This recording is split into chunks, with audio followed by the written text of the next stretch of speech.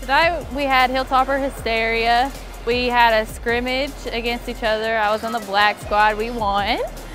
And then we had a 3-point contest, kids dunking contest, and the guys also scrimmaged. Hilltopper Hysteria, it was a great moment, you know. Coming out here and seeing the crowd again, that turned me up. I was a little nervous today because this is my first time in front of the crowd, but the atmosphere at Diddle is amazing. It feels like home. I was on the white team. You know, we won, like always. Merrick had the best dunks by far. He jumps the highest. He does all the tricks. He does everything. Tonight was great, and the crowd was great. We would love to see y'all at games, so come out and support us. As you can see tonight, we look up at the crowd a lot.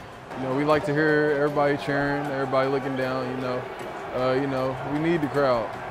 Can't win without them.